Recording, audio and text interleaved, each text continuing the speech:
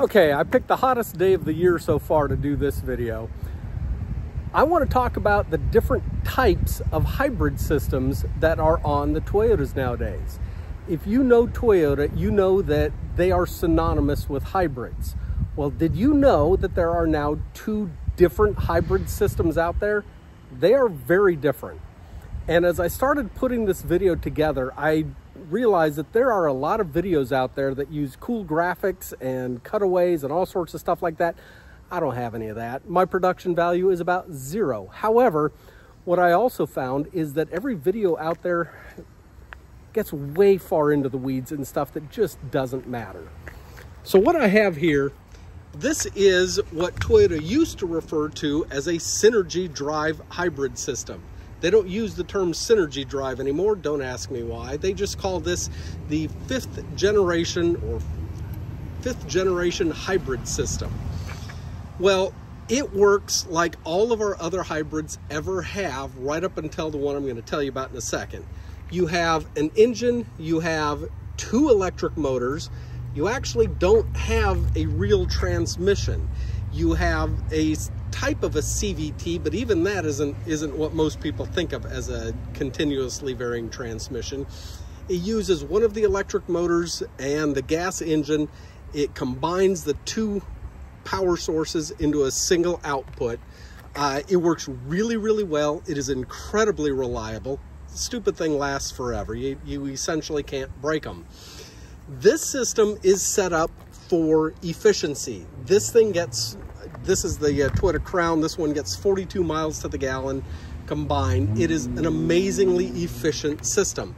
That's what everybody is used to with a hybrid system. There's a new system. It's called the Max system. Anytime you see Toyota referred to as a hybrid Max, it's a little bit different.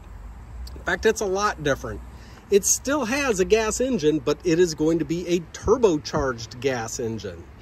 It is not going to have 2 electric motors and is running off of this power split device. It's going to have 1 big electric motor and a conventional transmission. In the case of the Crown and the Grand Highlander, it's a 6-speed automatic transmission. Well, here's the way that one works. That one is not set up for efficiency. It is set up for power. An amazing amount of power, an intoxicating amount of power. And it works on a completely different principle. So the whole idea is you've got a turbocharged gas engines. Turbochargers make a lot of torque. They give you a ton of power, but it takes a little bit for it to spool up. And what that means is you don't get that power immediately. The engine has to rev up a little bit and then it kicks in. Well, that's fine because they mated it up to that big electric motor. An electric motor develops all of its torque immediately. So when you step on the gas pedal, the electric motor gives you that thrust, that power off the line, that torque that you want to feel. That gets you going for long enough for the turbocharger to spool up. Now the turbocharger is giving you its power. You have power all over the place with this thing. And that's what it's designed for. It is designed to get you moving and get you moving right now.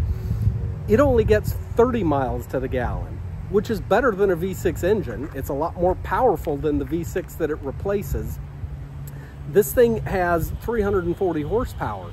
It's an amazing powertrain. So you can get the old style hybrid. I call it old style, but you know, we are in the 5th generation of it now, and it's a great hybrid system.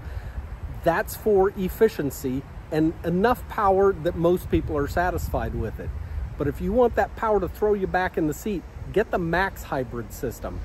That one is awesome, but it's a different hybrid system. You do have a conventional transmission. You do have, you don't have a lot of the efficiency benefits that you do out of a conventional hybrid system. So, 2 hybrid systems, the conventional, what used to be called the synergy drive, and now the Max hybrid system. Hope this is helpful. If it is, subscribe to my YouTube channel. Thanks for watching.